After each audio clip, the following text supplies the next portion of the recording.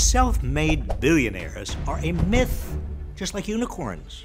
Of course, being self-made is a nice idea. It suggests that anybody can claw their way to the top if they're willing to work hard enough. It's what the American dream is all about. If Kylie Jenner can become a self-made billionaire at age 21, so can you and I.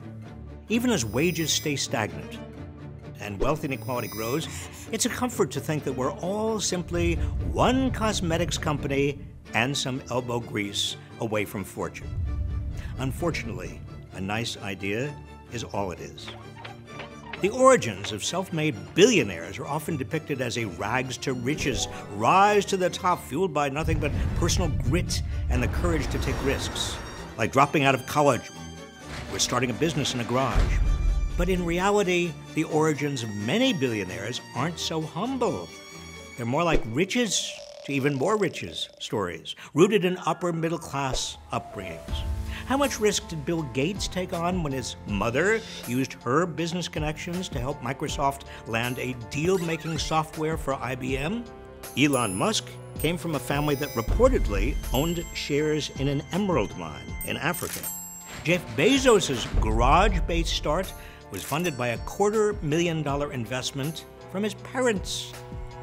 If your safety net to joining the billionaire class is remaining upper class, that's not pulling yourself up by your bootstraps, nor is failing to pay your fair share of taxes along the way.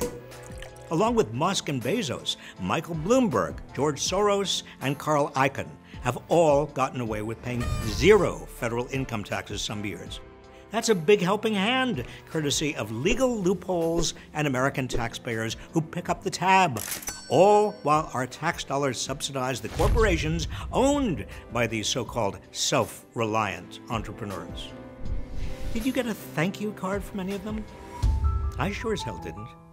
Other common ways that billionaires build their coffers off the backs of others include paying garbage wages and subjecting workers to abusive labor conditions.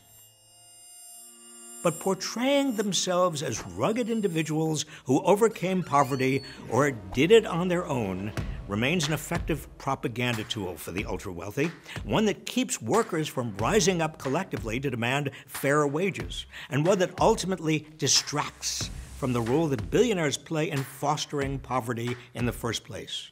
Billionaires say their success proves they can spend money more wisely and efficiently than the government. Yet they have no problem with government spending when it comes to receiving corporate subsidies. When arguing for even more tax breaks, they claim each dollar the government takes from them is a dollar less for their critical role in expanding prosperity for all Americans through job creation and philanthropy. Well, that's rubbish.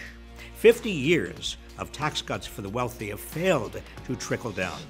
As a result of Trump's tax cuts, 2018 saw the 400 richest American families pay a lower tax rate than the middle class. And U.S. billionaire wealth grew by $2 trillion during the first 2 years of a pandemic that was economically catastrophic for just about everybody else. They want to have their cake and everyone else's cake and eat it too. Behind every 10-figure net worth is systemic inequality, inherited wealth, labor exploitation, tax loopholes, and government subsidies. To claim these fortunes are self-made is to perpetuate a myth that blames the wealth gap on the choices of everyday Americans. Billionaires are not made by rugged individuals. They're made by policy failures and a system that rewards wealth over work. Know the truth.